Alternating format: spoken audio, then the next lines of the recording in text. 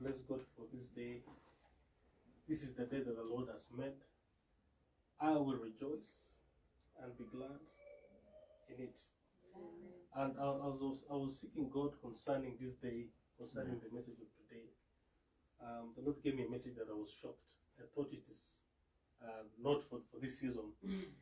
But you know, when God speaks, He speaks according to how He sees it. I was asking, what shall I share today? And He told me, let them have dominion. Praise God. Amen. Let them have dominion. Dominion. And when God speaks like this, He's not speaking to people outside there. He's speaking to me and you. Amen. Praise God. Amen. So all of us, we're supposed to have dominion. And I'll read with you guys. I want somebody to open Genesis 1 verse 26. The other person should just hold on Exodus 35, 2 to 3. And the other person should come to Matthew 25, 14 to 30. I'll be reading the only 3 points that I'm going to dwell on.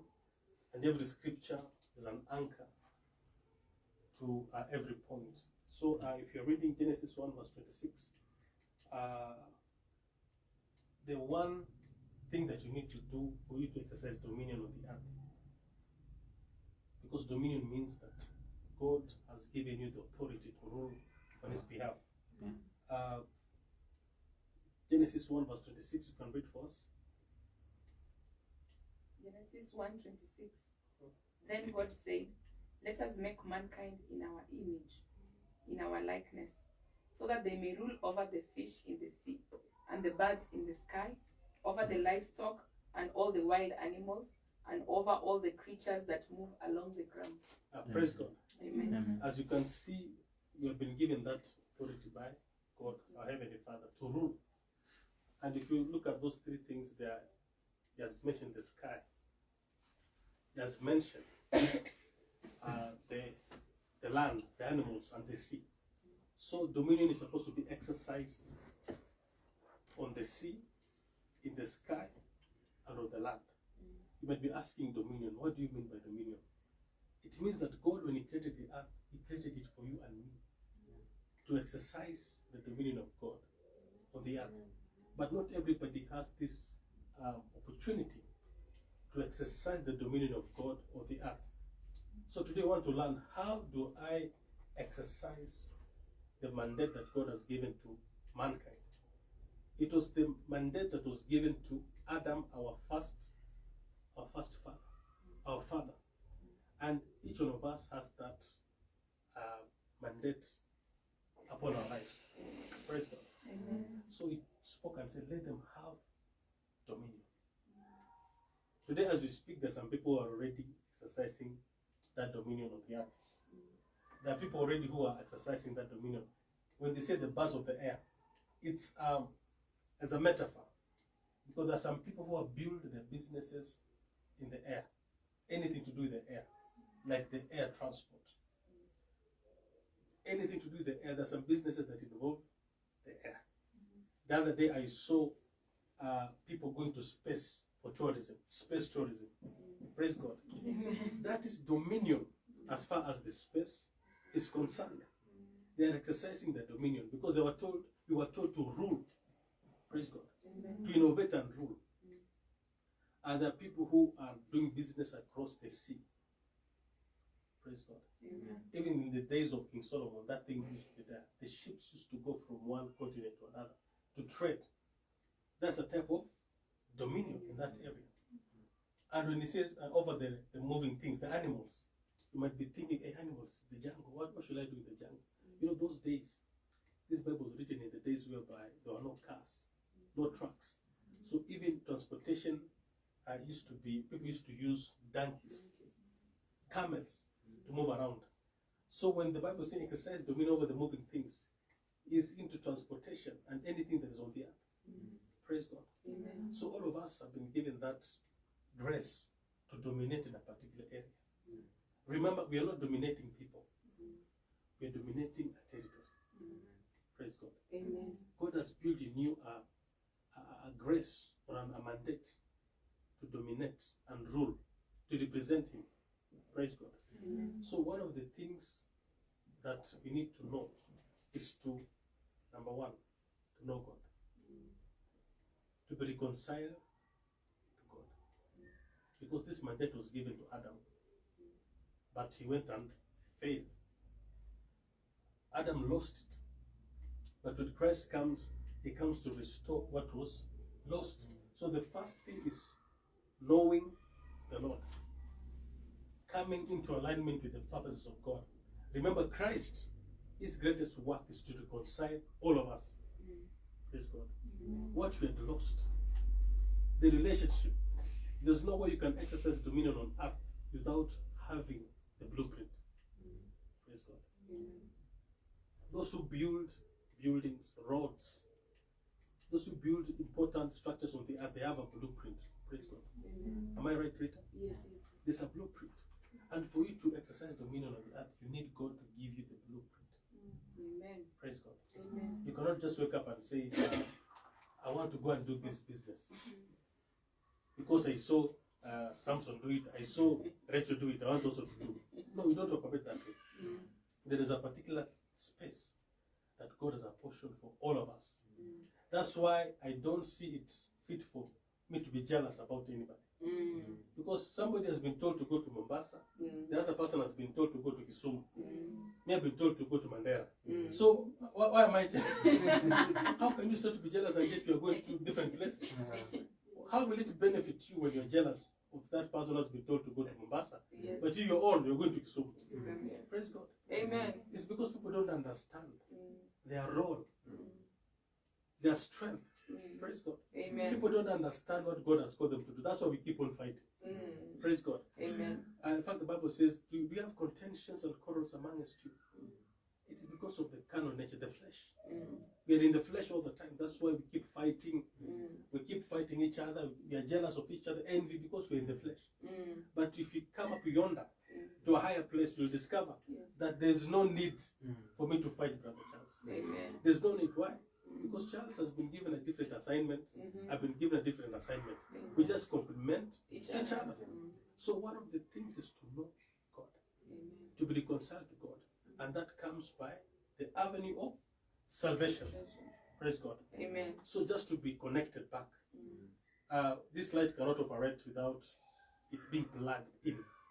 So knowing God, coming to Christ, being plugged in. Praise God. The power. Yeah, plugged into the power source, who is Christ. Now, another thing that's very important, I was shocked when I heard this, being filled by the Spirit of God. Praise God. Amen. Being filled by the Spirit of God. True dominion comes when the power of the Holy Spirit begins to operate in your life. True dominion comes when the power of the Holy Spirit begins to operate in your life. No wonder Christ told the disciples, don't leave Jerusalem. Tarry until power is poured upon you from on high. They did not start the assignment. They were in the upper room praying. Was it 120? They were praying. And suddenly there was the tongues of fire upon their heads. And they began to speak in other languages. They had to wait, praise God. And when the power came, the Bible says they became witnesses in Jerusalem, Judea. And Samaria. If you're not keen, you'll think that scripture only refers to the church. You know, God does not call us to remain in the church, the building, the four walls. God is calling us to extend the mandate, the influence of the government of heaven beyond the four walls. When I become a witness, it's not only saying that Christ, no, it's beyond that. You win them over to Christ, and also you expose them to the wisdom of God, to the works of God. You win them to Christ, but it goes beyond the four walls. The Bible says they begin to move beyond Jerusalem. Anything you do, whether your career, your business, is supposed to speak of the glory of God. How you conduct your business, how you conduct yourself at work, all of those things is a witness. Praise God. It's not only when you're sharing Christ, also when you're living out Christ. Now, we shall read Exodus 35. 2 to 3. Exodus 31, verse 2 to 3. If you're there, you can read it. Exodus 31, verse 2 to 3. Mhm. I have filled him with the Spirit of God in wisdom and skill, in understanding and intelligence, in knowledge and in all kinds of craftsmanship, to make artistic designs for work in gold, in silver, and in bronze. From verse 2, I think it talks about Bezalel. He was a man who was filled by the Spirit of God, not to preach. You see, the Spirit of God is not only poured upon us to preach, like he was filled with the Spirit of God to display skill. Praise God. Amen. So the kind of dominion that God is preparing all of us is not only to preach, but to display the wisdom of God, Amen. the counsel of God, Amen. workmanship. Another mandate of the Holy Spirit is to display the wisdom of God, the creativity of the Father on the earth. Praise God. Amen. And one of the things is that you need to allow the Holy Spirit to come into your life and to also expose the Holy Spirit to what you do. Praise God. Amen. If God has called you into business, you need to allow the Holy Spirit to lead you the business. If God is calling you to the career, you need to invite the Holy Ghost on board, and he will give you the directions, because the Bible says he'll teach you all things. I'm trying to teach you that it's not only when you're going to churches when the Holy Spirit is relevant, when you cry, you pray aloud. No, the Holy Spirit has been given unto us to teach us all things. How to conduct your marriage for those who are married, how to know the right person when they come your path, how to know the right business partner. You know, we can be interacting in the marketplace, you don't know who is who, but the Spirit of God is supposed to tell you, now do business with this one, now avoid this one. But not many people have developed this kind of intimacy. Praise God.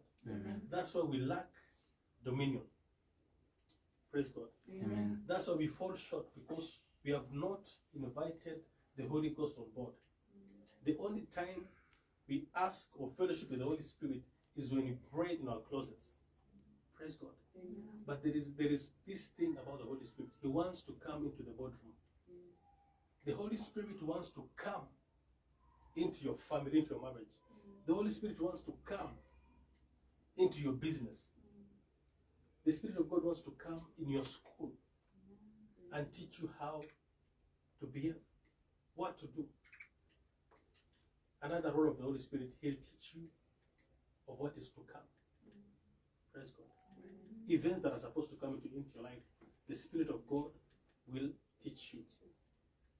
And from this scripture, you also see that when the Spirit came upon Bezalel, he was able to display abilities upon abilities of artwork. Praise God. Amen. So also in the world of art, the Spirit of God gives grace. And I say artwork, I mean all industries that has to do with art. Drama. Praise God. It's not only preaching. You can do drama and display the message of the glory of God. You can do music and display the skills of the kingdom. Praise God. Amen. How many people have come to Christ just watching a skit? You organized a skit, you acted, and people saw the gospel in a way they haven't seen in ages. Praise God. Amen. Do you know how many people have just come to Christ by just listening to an anointed song? Nobody preached to them, but the message in the song, the Spirit of God, the anointing upon that music, that they came to Christ. Praise God. Amen. So I want us to open our minds. The Spirit of God goes beyond the four walls. Praise God. Amen. Is to teach us all things. There are so many areas that God has blessed mankind with. There are so many gifts. If you begin to explore the gifts in this world, you won't finish. Praise God. Amen. But not everybody understands that. There are people who invented things which are carrying the generations even up to now. The Wright brothers. Someone told me they were Christians. Imagine today without the air transport. How will business be? How will ministries be? Most of them receive these things by revelation, by a dream, by divine inspiration. Praise God. Amen. It is impossible for you to have dominion when you don't have a relationship with the Spirit of God. Because when you have a relationship with the Spirit of God, you'll be divinely inspired. Praise God. Amen. When you're not dreaming, at least you just sit and you feel a fresh flow of thoughts. Tell you that no, you need to put this application there. You don't need to do this. Praise God. Amen. Let us break away from the traditional mentality. Let us break away from the old wineskin of religion. Praise God. Amen. Religion is just doing rituals from Monday to Friday without listening what heavens want you to do. Praise God. Amen. Let us allow the Holy Spirit to activate the innovation in us, the creativity. There's one idea you can just do. There's one thing you can just propose, and your life changes and the life of people changes. Amen. Praise God. Amen. So the Holy Spirit, we need to invite him to touch our minds, quicken our minds. The Holy Spirit is able to quicken your mind, even in school, to begin to sharpen your skills, your academic skills. Praise God. Amen. We should not lock the Holy Spirit outside from our academics, from our families, from our businesses, from our industries. Praise God. Amen. Let the Holy Ghost come on board. Let the Holy Ghost come in the boats. There are some who have known this strategy. They pray every week and they have meetings, and the Spirit of God will tell them, do this, do that, do this, and they have succeeded. Christian business people. Praise God. So the Holy Ghost is able to empower you to exercise dominion and mandate by giving you direction in all that you do. Praise God. Amen. It's just a matter of asking him, I don't know what to do. Which way should I take? Amen. Praise God. Amen. We cry because we don't exercise our dominion. We are not at the place God wants us to be.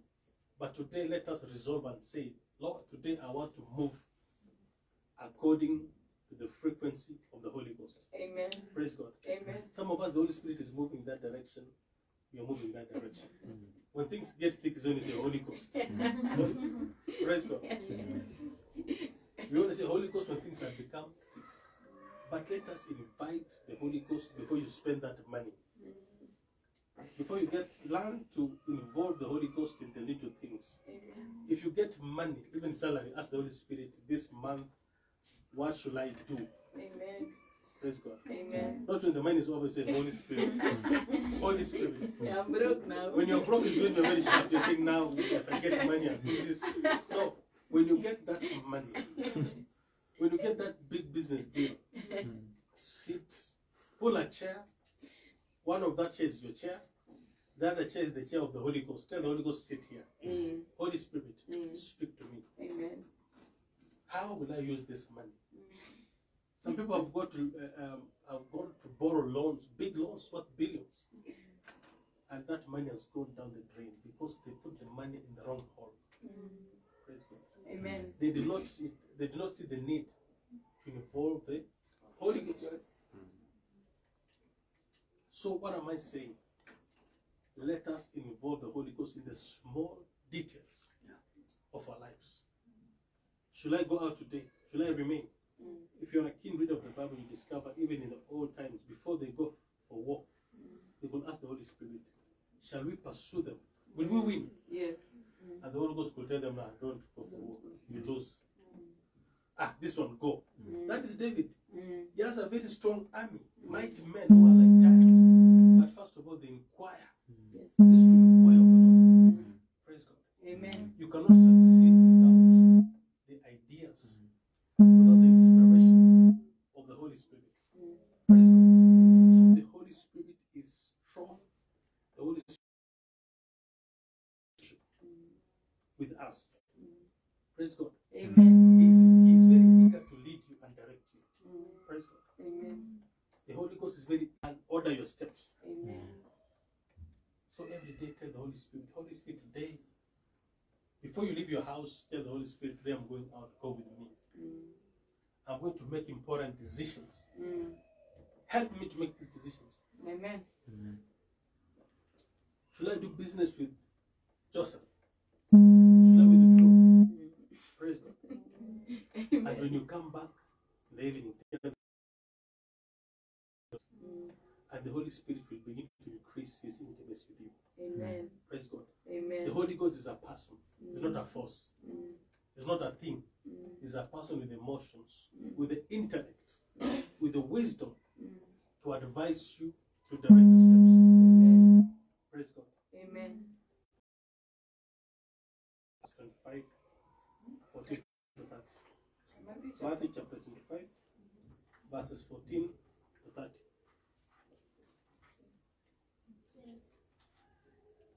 For it is just like a man who was about to go to take a journey, and he called his servants together and entrusted them with his possessions. To one he gave 5 talents, to another 2, and to another one, each according to. Just pause there. I want to be talking about those things as we go. So it means it's likened to a man who went on a journey, but before he went, he gave out talents. Praise God. Amen. So this is God. The man is God. And he has given us talents according to abilities. There are people who have 5 talents, 5 abilities, 5 strong or areas that you are strong. 5. Other, you saying 3, 2, 2, the other 1. 1. So earlier I said there's no need for us to be jealous about each other, because as you can see from the onstart, some people have 5. You're competing with somebody who has 5 talents. And you have 1. Does it make sense? No. So it's good for us to stick to your lane. Stick to your lane, understand that I have 1. Yes. That's it. And multiply that 1. The other one has 5. That's why you see some people have so many abilities. I know some people who they are MCs, they are musicians, they are actors, they are motivational speakers. Yes. One of them is a friend of mine. He has all those gifts. Every week he's being called somewhere to do something. And you want to compete with such a person. Praise God. Let us not compete. Let us complement each other. Amen. Praise God. Amen. So continue reading. Each according to his own ability, and then he went on his journey. The one who had received the 5 talents went at once and traded it with them. Just pause there. The one who was given 5 talents went and traded. Praise God. Amen. So you're not given the talents to sit with it at home. You're given talents to trade, to transact. It means that if God has given you a gift and you understand the gift, begin to work out the gift. Touch lives with a gift. Amen. That is transacting. If you have a gift and you understand your gift, make sure that you begin to work on that gift. Begin to bless people with the gift. Continue. And he gained 5 more. Likewise, the one who had 2 gained 2 more. But the one who had received the 1 went and dug a hole in the ground and hid his master's money. Praise God. So these are 3 people who have different abilities. 2 of them are trading with a gift. As soon as you trade with a gift, you experience an increase. You make a profit. Praise God. Amen. Immediately use your gift to bless people. There is a profit. Not only you, but even God himself gets a profit. Amen. Because the heart of God, the heartbeat of God is souls, humanity. There's nothing that God values more than the soul. So anything that is done for the benefit, the improvement, the betterment of humanity pleases God. Amen. Praise God. Be it in business, be it in science, be it in technology, anything that produces an increase, better life to humanity, pleases God. Amen. Praise God. Amen. So the one with the 5 talents traded with the talents, and he experienced an increase. The one with the 2 talents did the same. He experienced an increase. What about the one? Continue reading. Now after a long time, the master of those servants returned and settled accounts with them. And the one who had received the 5 talents came and brought him 5 more, saying, Master, you entrusted to me. The master said to him, Well done, good and faithful servant. You have been faithful and trustworthy over a little. I will put you in charge of many things. Share in the joy of your master. Praise God. Amen. So you see why we should be asking ourselves, what do I have that God has given me?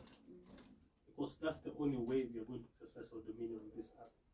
You look at your set of gifts, you look at your talents, your strong abilities, and you begin to work them out. You begin to exercise your gifts and talents. Some people are very good in their hands-on.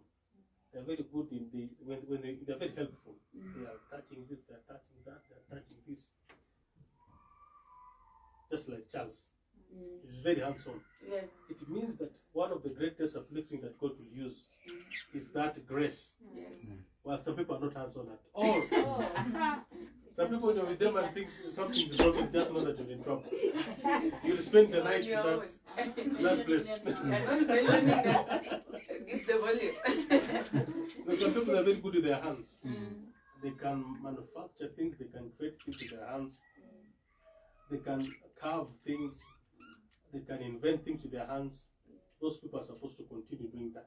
Amen. It's through that they'll begin to exercise their dominion and succeed. Some people are very good in the academic world. When it comes to writing theses, classwork, they are the best. They're supposed to pursue and have dominion in that dimension.